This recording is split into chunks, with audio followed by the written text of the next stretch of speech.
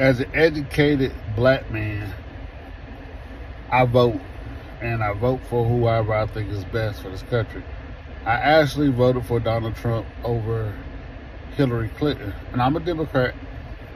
Well, independent. There's a lot of stuff I disagree with the Democrats about. Probably just as much as I disagree with Republicans about. But anyway, I don't like DeSantis. I definitely don't like Trump. But that Doug Burgum out of North Dakota, he interests me. He talks about money. And for all you talk about Donald Trump, what is he talking about? Something that happened 4 years ago, which we all know is a lie. That's all he talks about.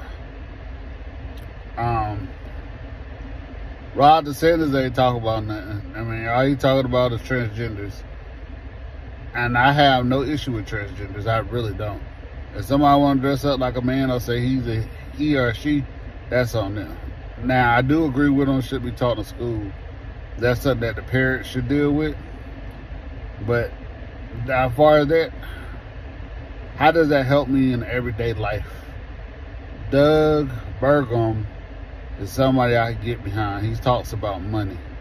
I like the guy in Maryland. I can't remember his name. And the guy in Minnesota.